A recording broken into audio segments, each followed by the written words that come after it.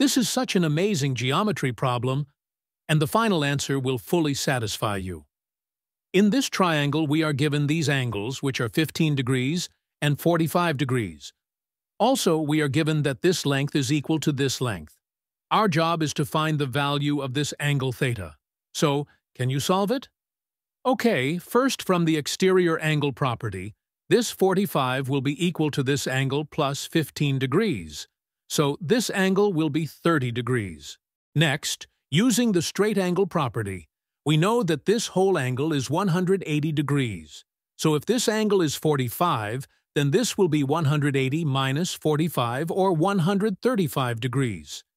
Now let us draw this line such that this length is the same as this length. Therefore, we can see that this triangle will be an isosceles triangle, right? So if this is 30 degrees, then this will also be, yeah, you guess it right, it will be 30 degrees as well. Now, using the angle sum property, we know that the sum of all angles in a triangle is 180 degrees.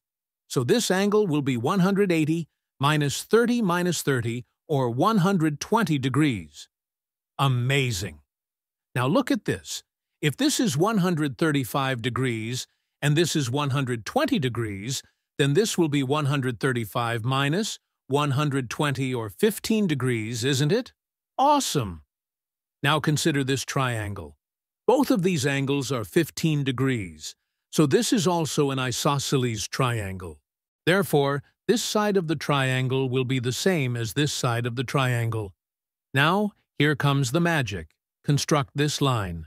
What will be the value of this angle? It will be 45 plus 15 degrees, or 60 degrees, right?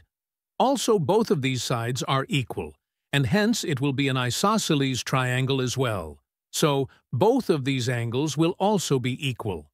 Now, since this is 60 degrees, therefore this angle and this angle will be 60 as well. Thus, it will be an equilateral triangle, and this side will also be equal to both of these sides. So far, so good. Now consider this line. This is 60, and this is 30, so it will be 90 degrees. Therefore, this will also be 90 degrees. Now, this length is the same as this length, so this will also be, yes, you again guessed it right, it will also be an isosceles triangle. My God! So many isosceles triangles in a problem can make you feel acute about your geometry skills. Okay, sorry. Now, since this is 90 degrees, therefore, both of them will be 45 degrees. Now, since this is 15 degrees, therefore, the value of theta will be 30 degrees, and we are done. Isn't this cool?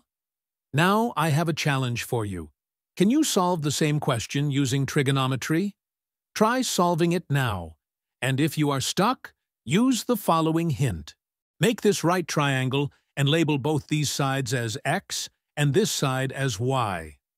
After that, you don't need anything else except your trigonometry skills. Let me know in the comments if you were able to solve it.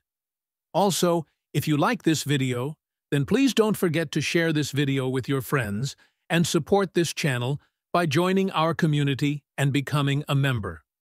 So good!